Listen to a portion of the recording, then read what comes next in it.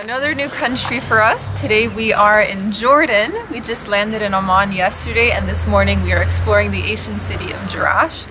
And now this is a Greco-Roman city, so it belonged to the Greeks, but then it was converted by the Romans and the architecture was slightly changed, so we're going to be showing you some of that.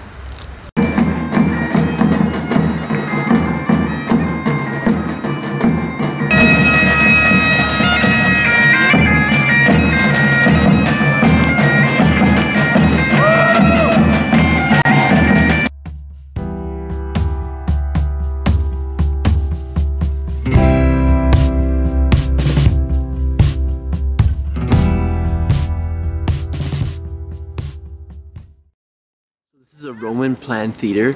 When in use, it could sit up to 3,000 people, and it was used for all kinds of performances.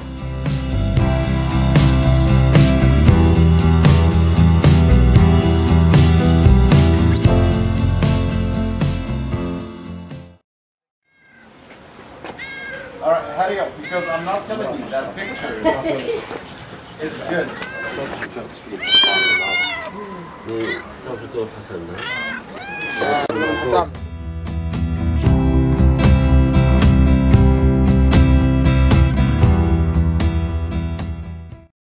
now at the temple of Artemis, the goddess of the sea.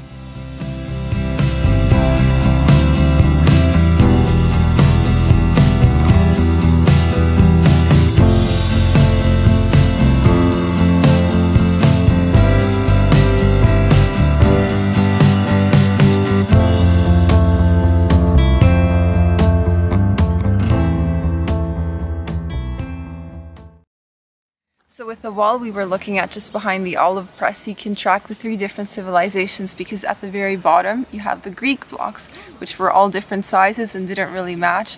Then you can see the Roman style, which are the big blocks of limestone, and then at the very top there were smaller blocks which were placed by an Islamic culture.